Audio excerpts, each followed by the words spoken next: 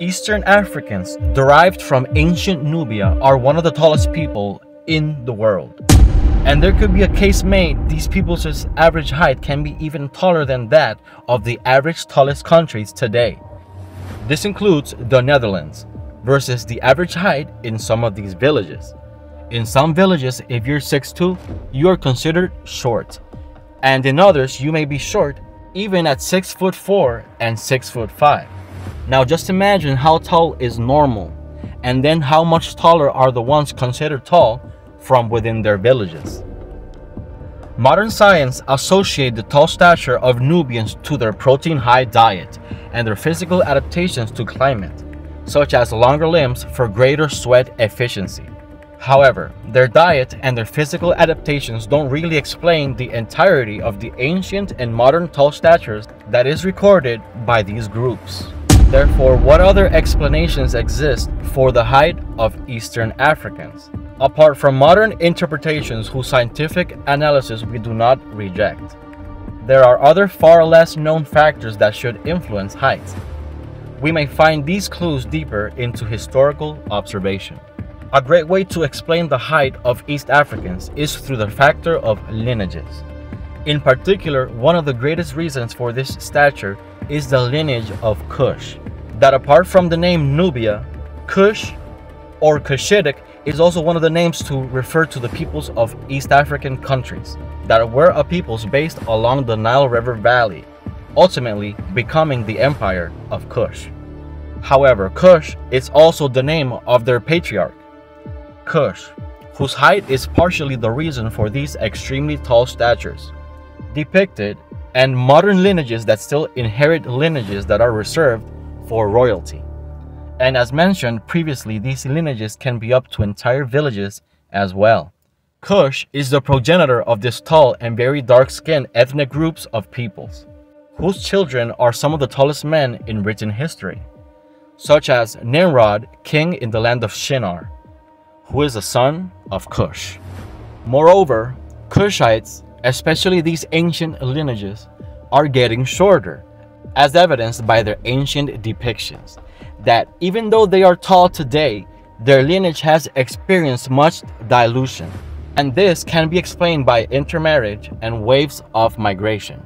Remnants of their lineages can still be seen today within lineages that are only reserved for chiefdoms, and lineages can be seen among the phenotypes of entire villages.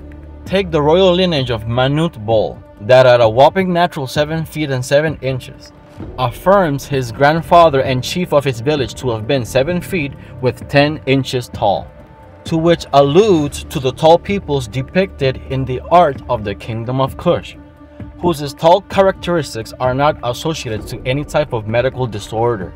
These are normal genetic traits that is inherited by ancestry.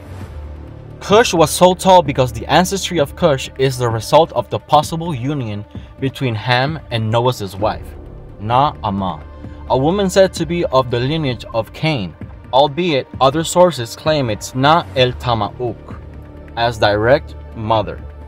Other sources may suggest Na'amah's direct ancestry as a matriarch may indeed belong to not just Canaan, but may his brother Kush, as well as a nation, have Na'amah's lineage trickling within this thriving empire. It's not necessarily that it's one or the other per se.